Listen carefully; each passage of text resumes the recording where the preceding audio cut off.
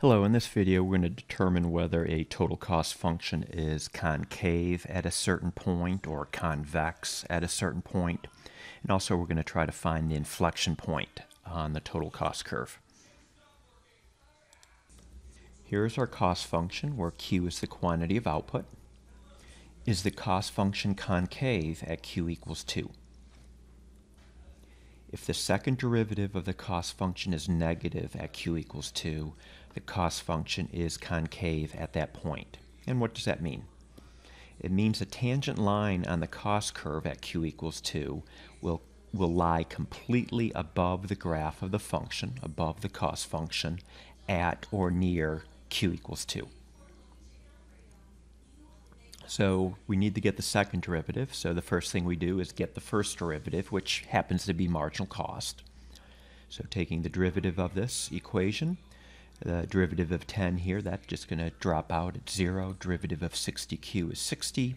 The derivative of minus 18q squared, bring the 2 down in front. So 2 times 18 is where the 36 is coming from. And then we're going to subtract 1 from the exponent here. So we're just left with q. And then likewise, the derivative of this final term is just going to be 6q squared. Taking the derivative of the derivative, or the second derivative, we get minus 36 plus 12q. We're going to evaluate that second derivative at q equals 2.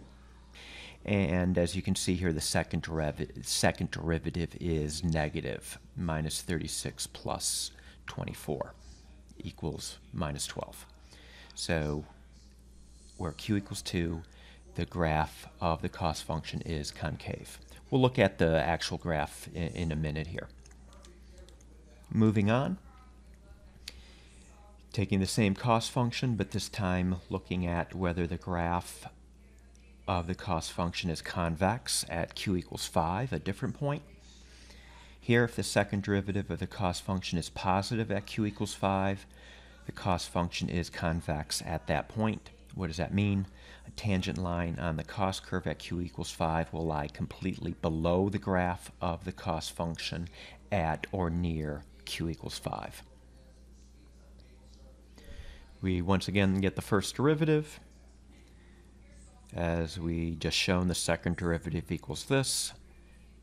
Plugging 5 into the second derivative for q, we see the second derivative is positive.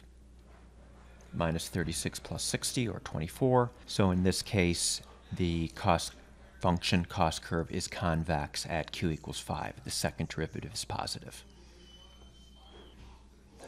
We want to find the inflection point on this cost function.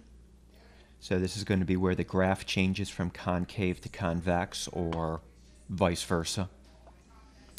The second derivative will be 0 or undefined at the inflection point. First derivative, second derivative, set the second derivative equal to 0. Solve for q. Q equals 3, so at q equals 3, we are at an inflection point. Here is that cost function. The inflection point that we just found here is where q equals 3. Anything to the left of this point, the graph here of the cost function is concave. Notice that if we have a tangent line at q equals 2, that tangent line lies completely above the graph, so it's concave. Over here to the right of q equals 3, we have the convex portion of the cost function. A tangent line at q equals 5.